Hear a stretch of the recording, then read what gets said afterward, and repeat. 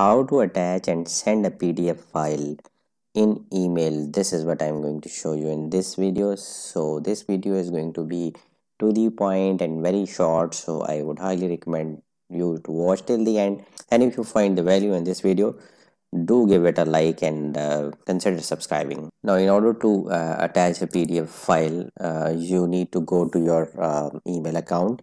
I'm using the Gmail, so first of all I will click the compose, and here you are going to add the address to which you want to send the email.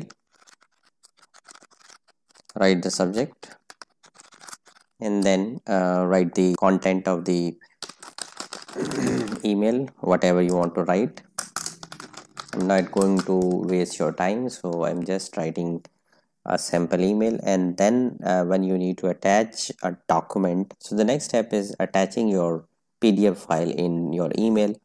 If you look at the bottom, you would see multiple icons. So in this these icons, you need to look for this paperclip type icon. Once you will hover that, it would give you a tooltip to attach files. So you need to click this icon to browse the file from your computer, and then you need to go to the location where your PDF file is there. So my file is here in this new folder on the desktop. I have selected this file and just I'm going to click open. So it will take some time to upload, and once it is done, it will give you the PDF file name here and along with the KBs.